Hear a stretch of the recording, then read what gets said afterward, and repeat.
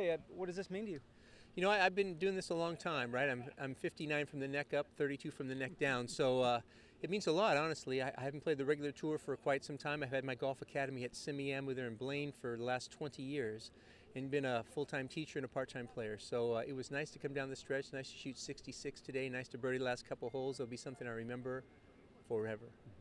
We talked to Grant Wade about how he feels like he's grown a lot as a player from the teaching aspect. Do you feel the same way?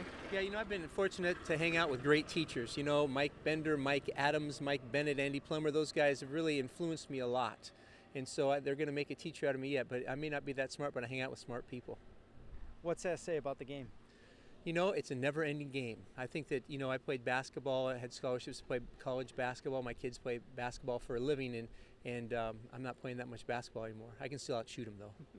So in 15, what's your schedule going to be like, and what kind of expectations do you have? Well, I'm going to have to retool that and check that out and, you know, see my people. My people that I teach are really, really important to me. You know, I've been there 20 years at Simiamu, and every day I go there, I'm thankful for that job and stuff, but I'm thankful for this also. So I've been known to be able to spin some plates. I'll keep them all spinning.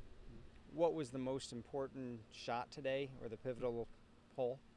Well, I think I made a good putt on the first hole. That was big. And I think just really, like you said, through the experience of trusting yourself, being in this position a lot, and enjoying the journey. That's a big thing, especially in something like this.